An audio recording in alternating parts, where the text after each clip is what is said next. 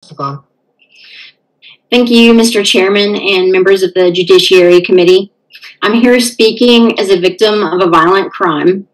I'm testifying to help explain why the Governor's Bill 6667 is a bad idea when it comes to not allowing law-abiding citizens to carry in restaurants that serve alcohol and mandatory safe storage.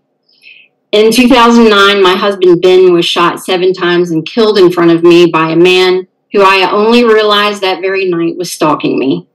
This occurred inside of a restaurant that served alcohol in Nashville, Tennessee. It was a gun-free zone. At that time in Tennessee, handgun carry permit holders were prevented by state law from carrying in these restaurants, even though you are a designated driver like I was. Because of the law at that time, I had to leave my legal permitted firearm that I normally carried for self-defense locked inside of my vehicle that night. I obeyed that gun control law. My stalker did not. He had no permit to carry the gun. He brought that gun into a gun-free zone illegally. I asked management to please remove him because I realized I was being stalked. When management confronted him and asked him to leave, he pulled a .45 from a shoulder holster under his jacket and shot my husband, killing him.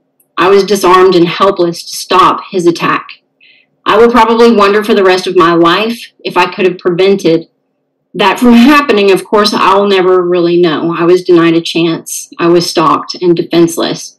Tennessee's law has now changed. As long as you can legally carry a handgun, you can now carry in these restaurants as long as you are not drinking any alcohol. Tennessee has not had a problem with this new law, and they have not tried to repeal this law. It has been in place since 2010.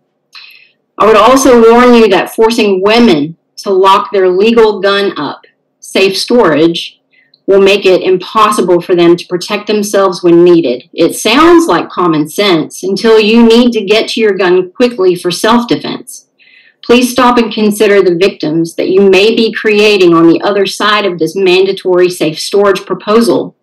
There will be unintended consequences, and it will create more victims like me. Look, we all want our communities to be safe, and we all want violence to end. However, as long as there are evil people in this world, good people must be able to protect themselves. Evil doesn't stop and say, okay, I'll let you unlock your gun and load your gun before I attack you. Or, oh, that's a no guns allowed sign. I can't carry there. Oh, it's a restaurant that serves alcohol, so I can't possibly hurt or kill people that are there or leaving there on their way to their car out in the parking lot. It's actually a target-rich environment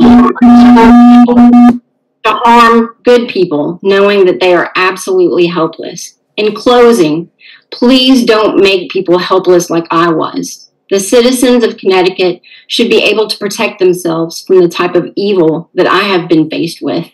Please support the basic human right of self-defense. Thank you. Thank you. Comment or question from members of the committee? Comment or question? Representative Dubinsky. Thank you, Mr. Chairman. And thank you for coming in and telling your story. When you, after your tragedy where your husband was killed, did that influence the Tennessee legislature to change that law?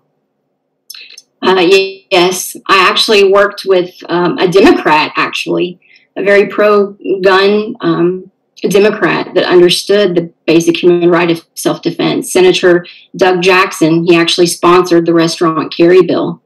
And yes, it did pass. I worked with him. He told my story on the Senate floor. And yeah, it's not been a problem in our state. You know, good law-abiding people understand they're not allowed to drink alcohol, and they don't. And they've, like I said, our lawmakers have not tried to repeal the law. And you say that you found out about this stalker, and that the stalker was coming after you. Did you know that before? You knew that before the shooting, or did you find out afterwards? No, I knew that night. My husband, Ben, and I, we owned a mobile karaoke business in Nashville. We both had regular corporate jobs, but we did this as a side job in the evenings. And this man was actually a karaoke customer. He had become somewhat of a regular, and he would come out to sing. And he started getting creepy, inappropriate. He started sending me social media messages that were very creepy and inappropriate. I deleted him. I blocked him. My husband asked him to please leave me alone. And, you know, I kind of wondered if the guy was stalking me. I wasn't for sure. He karaoke shows, but he was no longer singing. He would stand in the middle of the crowd and just stare at me. He wasn't doing anything illegal, but it was definitely what I think most women and men too, quite frankly, would qualify as very creepy.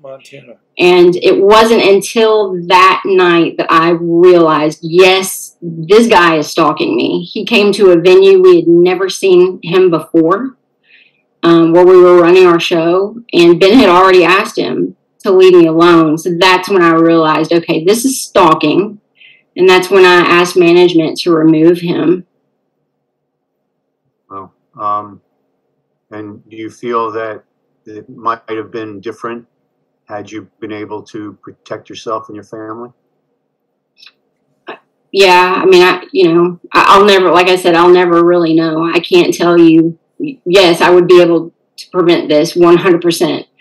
I'll just never know. But I can tell you that I think it would have changed the odds, and I don't ever want to see good people helpless like we were. You know, this stat may seem unbelievable to you, but it is correct. You can go and ask the experts that work with stalking victims. 1 in 3 women in their lifetime, and actually 1 in 6 men, we're talking about a lifetime, are potentially stalked in their lifetime. Now, granted, what happened to myself and Ben is the extreme, but it's very scary. And, you know, people should be able to protect themselves. Right. Well, at least you would have had a chance.